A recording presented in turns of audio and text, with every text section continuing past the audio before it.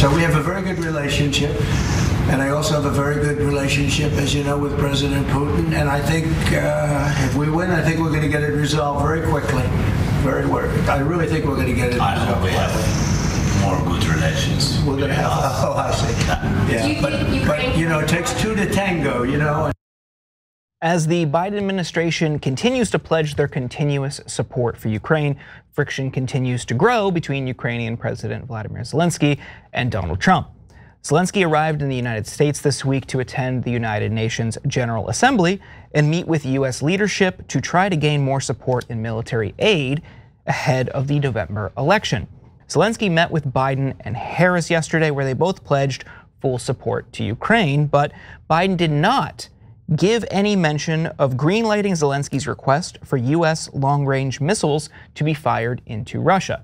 Instead, Biden said the following: "The United States will provide Ukraine with the support it needs to win this war," Biden said in a statement on Thursday ahead of his White House meeting with Zelenskyy.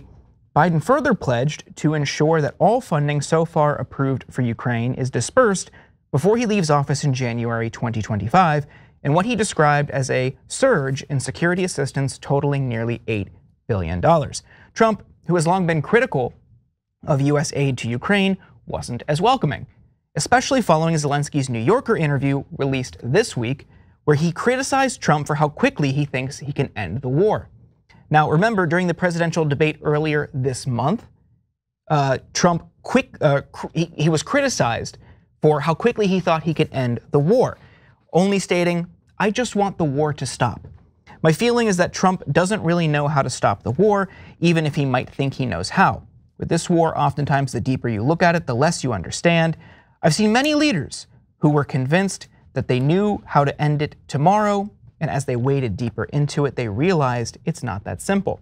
Additionally, he also called Trump's running mate JD Vance too radical. His message seems to be that Ukraine must make a sacrifice. This brings us back to the question of cost and who shoulders it. The idea that the world should end this war at Ukraine's expense is unacceptable. But I do not consider this concept of his a plan in any formal sense. This would be an awful idea if a person were actually going to carry it out, to make Ukraine shoulder the costs of stopping the war by giving up its territories. Obviously, these jabs at Trump didn't sit well with him, and he went on a little bit of a tirade during an economic speech that took place in North Carolina on Wednesday, 2 days before the duo's meeting. Take a look. The president of Ukraine is in our country, and he's making little nasty aspersions toward your favorite president, me. But take a look at the war happening right now in Ukraine. It would have never happened if I were president, to start off with.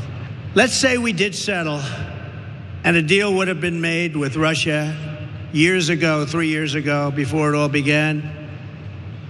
And we could have made a deal easily. Could have made it easily. If we had a president who was intelligent, we could have made a deal easily. But what do you have left now? Right? 3 years of horrible fighting. The country is absolutely obliterated. Millions and millions of people, including all of these great soldiers, they're dead. And he continued saying Zelenskyy is the greatest salesman on earth. Take a look.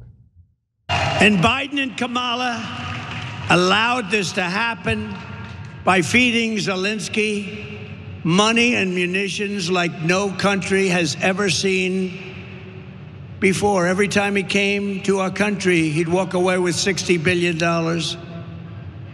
He's probably the greatest salesman on earth. But now, Ukraine is running out of soldiers. They're using young children and old men because their soldiers are dying. Ukraine is gone. It's not Ukraine anymore. You can never replace those cities and towns, and you can never replace the dead people, so many dead people. Any deal, even the worst deal, would have been better than what we have right now. If they made a bad deal, it would have been much better. They would have given up a little bit, and everybody would be living. Hey, don't scroll away. come back. Because before the video continues, we just want to urge you to lend your support to TYT. You power our honest reporting. You do it at tyt.com/team, and we love you for it. Now notice what Trump didn't talk about. Notably, Trump did not attack Putin's reasoning for launching the invasion, only suggesting Putin would not have started the war had Trump been in office. He did say of Putin, he's no angel. Oh, he's no angel. There you go, both sides, guys, right? Wow, okay. Yeah, well. So he said, you cannot replace the dead people. Oh, that one's true. Okay, nice. So if you're wondering what's going on here, basically Trump is saying, just let Russia keep part of Ukraine, about 20% of Ukraine. And so, look, it's a very difficult situation, and I gotta be honest with you, that might be where it lands at the end. And that is heartbreaking for the people of Ukraine. And it's amazing that they defended the other 80% against one of the largest militaries in the world. But Trump is being pretty blithe about it. Like, well, yeah, so what? Yeah, you gotta make a deal. Sometimes you gotta make a bad deal. I mean, it's a bad deal for Ukraine. It's a great deal for my friend Vladimir Putin, right? So this whole idea of I could prevent the wars, it's just, I mean, I know MAGA believes it, but no one else does. It's just a stupid, braggadocious thing that a con man like Donald Trump says. And remember, for Donald Trump, like we just moved past it. Jordan said it. A lot of news outlets say it, and then we're so used to it that we don't pause on it. I'm going to pause. Zelenskyy made one comment that Jordan told you guys about, where it could be interpreted as, hey, Donald Trump might not know exactly what he's talking about here, and JD Vance might be wrong about ceding territory to Russia, etc. Because he's defending his own country and saying we should not give up a piece of it, it is being interpreted as being slightly rude to Donald Trump. So Donald Trump, now we're all acknowledge, might change US policy because someone was slightly rude to him. You shouldn't get used to that. That's a really weird, pathetic, weak, and maniacal thing to do. If I was the president and somebody was rude to me, I wouldn't be like, no, my feelings are hurt. That's it, we're changing our policy on Norway. I hate them now.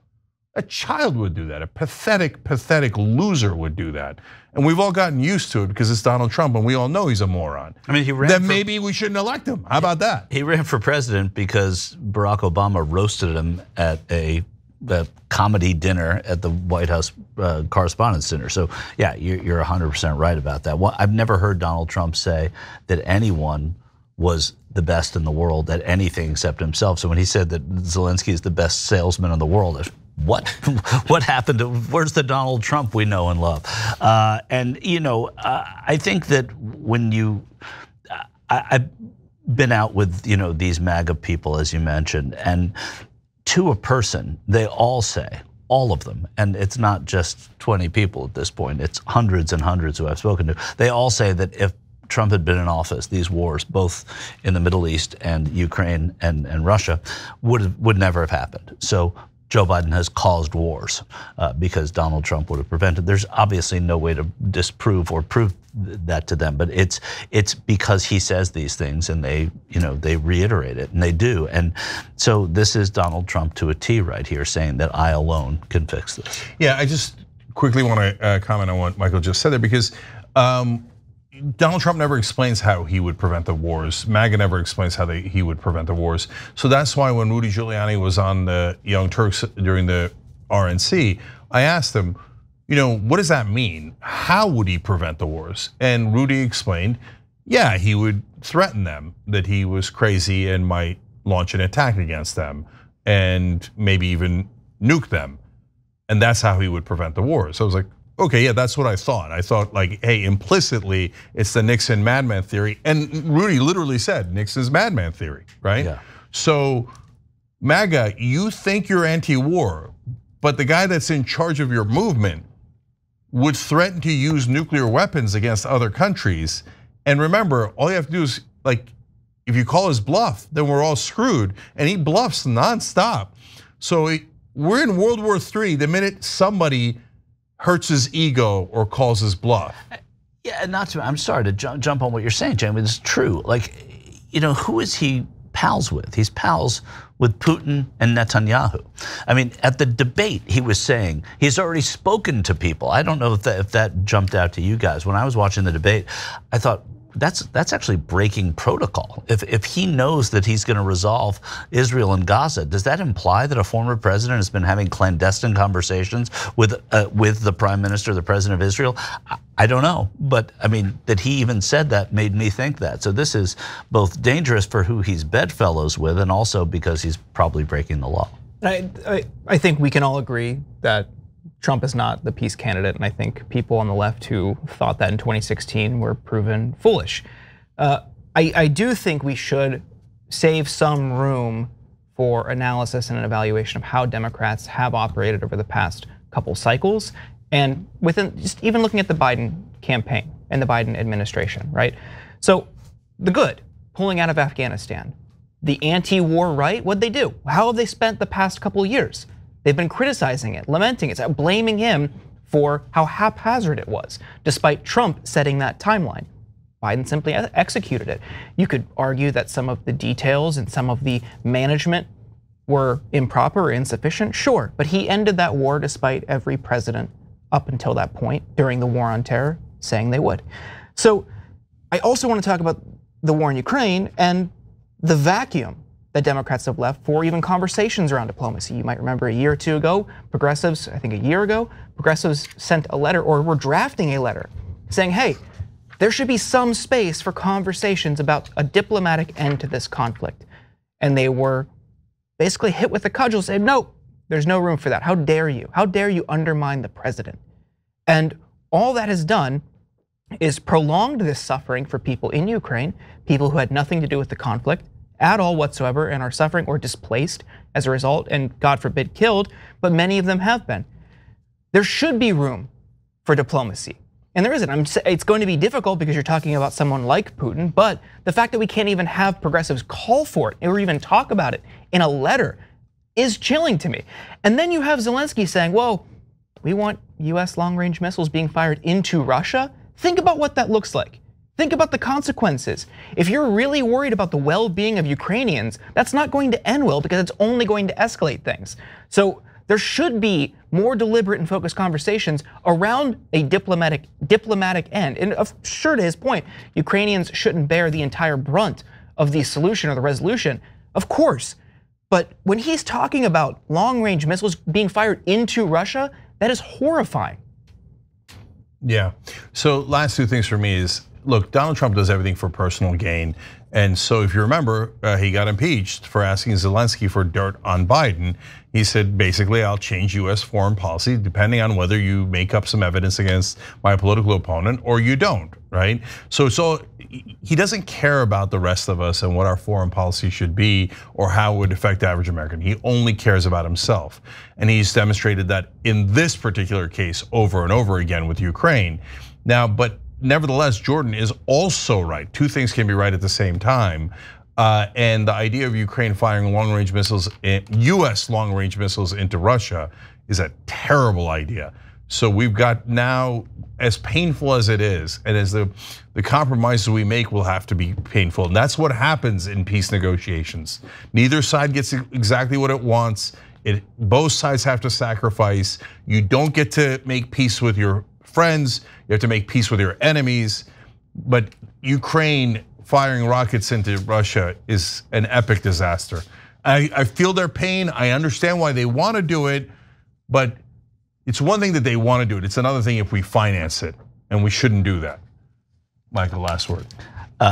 Yeah, I would have to agree. I think it's nuanced too, and I think these are, in solving and resolving war, hearing that there's a chance even that U.S. missiles will be employed probably does change the calculation of the people negotiating on the Russian side as well, which is why Jordan's saying diplomacy, right? Let's do this diplomacy. That's what diplomacy is. It's not always pretty, right? It's not always gentlemen in coats and ties shaking hands with each other. It's threatening too, and starting from that point. So maybe there's a reason for it other than the saber, and maybe it's just saber rattling.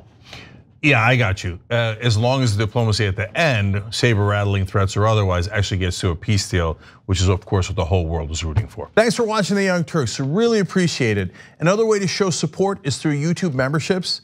You'll get to interact with us more. There's live chat emojis, badges. You've got emojis of me, Anna, John, JR. So those are super fun. But you also get playback of our exclusive member-only shows and specials right after they air. So all of that, all you gotta do is click that join button right underneath the video. Thank you.